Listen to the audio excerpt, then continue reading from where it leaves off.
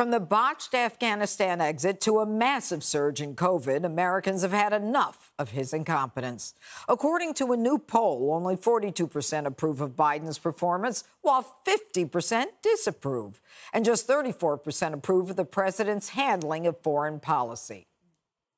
All right, so, Dana, I'll start with you. Okay. Since we never got to you in the last segment. All right. You know, he promised that he was going to make everything right, that Trump botched the COVID response, and he was going to make everything right. Now COVID's a disaster, and the numbers show it. So I think you're picking up on something I was thinking about earlier today. So when he ran, he basically said, I'm going to be a transitional person, like transitional candidate. I think kind of signaling he wouldn't necessarily run for a second term. He said, you won't have to worry about me. I'll just be the caretaker. Everything will be really smooth. No one will ever have to think about it. He didn't run on fundamentally changing the economic system of the United States. He didn't run on basically beating a hasty retreat out of Afghanistan and leaving Americans behind and green card holders, and then the people that helped us have no help either. In the polls that you saw, in Quinnipiac poll in particular, the independents are down to, I think, 32% approval. And women was then, I think, more like 47, 46. I'm looking at Jessica. She looks at these polls a little bit more closely than I do.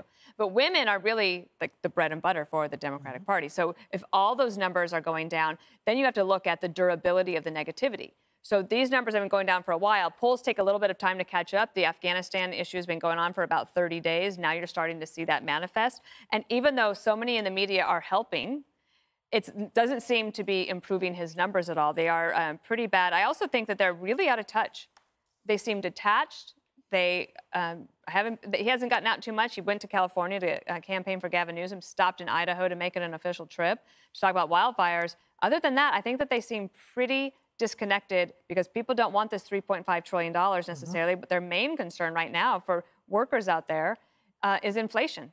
Because the increased cost of all the goods and services, like meat, for example, and gasoline and milk, everything that's eating up their wages. And you know, Jesse, the economy, Biden stands at 42% approval, while 52% disapprove of how he's handling the economy. So he'll try to tax and spend his way out of it. That's what Democrats do. And whenever Democrats do that, they lose big in the midterms. And if that happens and you have him with sub 45 approval and 60% of the country thinks we're going in the wrong direction, that's going to be pretty deadly. COVID's the X factor because he said we killed it this summer. Yeah. Then it came back and we're at nearly 2,000 daily deaths on average.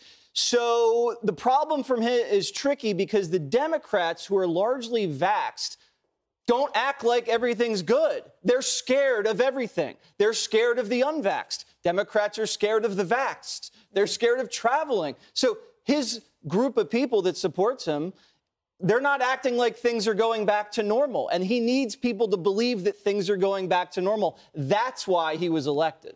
Okay, are the Democrats scared?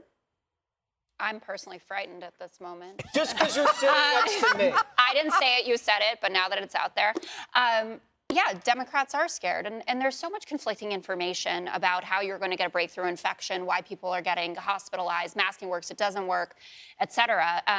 But the core thing, at least that I'm focused on, is for the midterms, will the economy become untethered from the COVID question? Because Biden was able to win in 2020 because the economy was linked to what's going on with COVID. Everyone knew that the country was shut down because we have this health emergency. So if by the midterms we're largely back to normal, which is my expectation, then will there be a punishment against Democrats for what's going on if inflation continues to grow, et cetera, versus people saying, yes, I may like how we're handling the vaccine mandate and the masking or whatever. And to Dana's point about women, I think it's a really valuable one because Democrats have a shifting coalition right now. It used to be pretty straight up that it was minority voters that were driving our positive results. But then when you look at 2020, but a lot of white suburban women specifically, that's how we won states like Georgia and Arizona. And if that begins to... Sorry, parenthetical.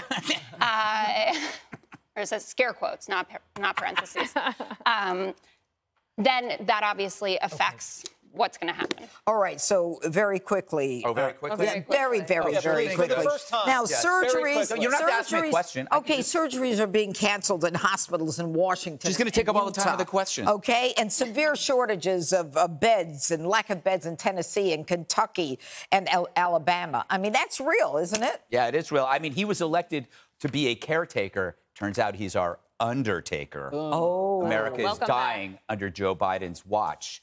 I believe he is playing a game of crisis croquet. Is that how you say it? Croquet? That little game? So he's trying to knock inflation. He's trying to knock Afghanistan. He's trying to knock crime. These are all the top balls that could destroy the Democrats. He's trying to knock that off by filling it up with COVID stuff. I don't think the COVID stuff would affect him as much as crime, homelessness, education, Afghanistan, and especially your point, inflation, because that's where it hurts everybody across the board, especially the blue-collar worker. So I think that right now, they're benefiting from anything from COVID because they've got so many other problems. I also want to make a comparison to Trump's numbers. You could say that in polling that Trump's numbers were similar at this point, but it's a false comparison because Trump numbers were actually amazingly good given the relentless vomit of fake news and smoking gun stories and general emotional hysteria. Biden's numbers aren't about his personality. They're about his incompetence. Yeah. And he was supposed to be the competent. We knew what Trump was. We knew what the package was. We saw him in The Apprentice. But we were promised a caretaker. We got, like, Dr. Death. Yeah, no, we got someone that we have to take care of. Hi, everyone. I'm Brian Kilmeade. I want you to do me a favor. I want you to click to subscribe to the Fox News YouTube page. This is the only way that I know for sure that you're not going to miss any great commentary, any great news bites, any great interviews coming your way on Fox. You can get it all here on YouTube. So subscribe right now.